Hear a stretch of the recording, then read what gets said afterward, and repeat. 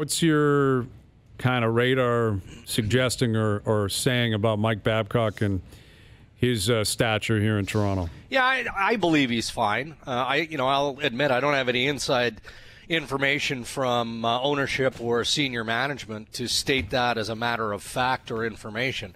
Just based on some messaging around the Maple Leafs, they seem pretty eager to put this loss behind them and start immediately building and planning for next year and a better future. And that includes Mike Babcock as head coach. But, like every team that deals with disappointment, there's got to be some tough conversations. I feel like the blocker in all of this might be Shanahan.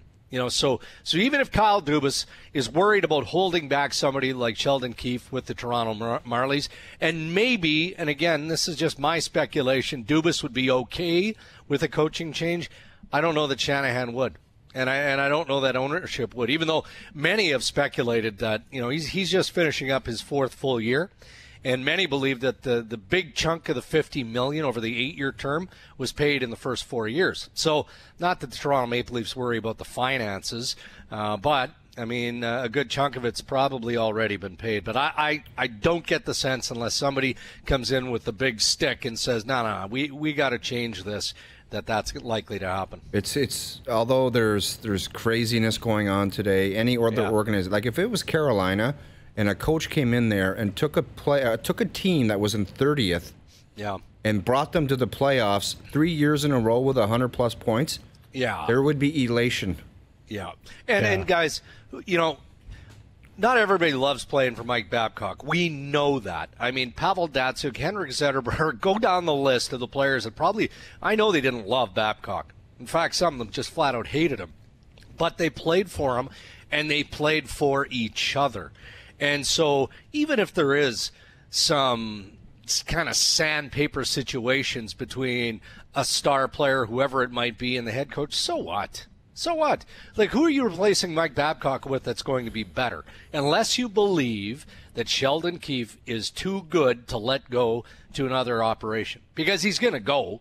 How long is he going to stick around? Even though the Marlies can pay him, the Maple Leafs as an organization can pay him whatever they want to pay him to keep him. At some point he's going to go, you know what? I appreciate this. The money is great, but I want to be an NHL head coach. And if that's not this offseason, then, maybe it's next year.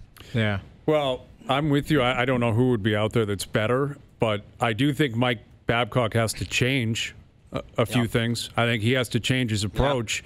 And I wonder how much weight his words, his suggestions will hold this offseason in terms of the moves that are going to be made. Because, he's a very good coach. Yeah. And I said it off the top, be careful what you wish for, because this guy, the inmates don't run the asylum with Mike Babcock here. And it was a gong show 5 years ago. Gong show. And he's cleaned all that up. And there's a lot of value to that. A lot of value. But can he get them over the top with this style of team? The team that Kyle Dubas wants to put on the ice. Right.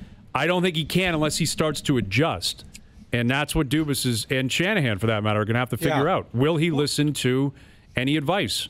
Yeah. Well, and I think he has to. Otherwise, if he's unwilling to do that, and I can't believe, he's such a student of the game, that there is going to be some internal reflection. And, he's humble enough to recognize that he makes mistakes. Made mistakes, I'm sure he'd admit to, from last night throughout the series against the Boston Bruins and extended throughout the season. But your point is well made, Brian. It's one thing to admit that you made mistakes internally, and it's another to be confident enough in your responsibility to develop a Stanley Cup contender that you're willing to fix it. And, maybe that message has to come from Shanahan or someone above Brendan Shanahan, on the board. I don't know. But it would be sad if it had to come from somebody like that. And, Mike didn't recognize, just based on, his own evaluation, that there are things he has to change.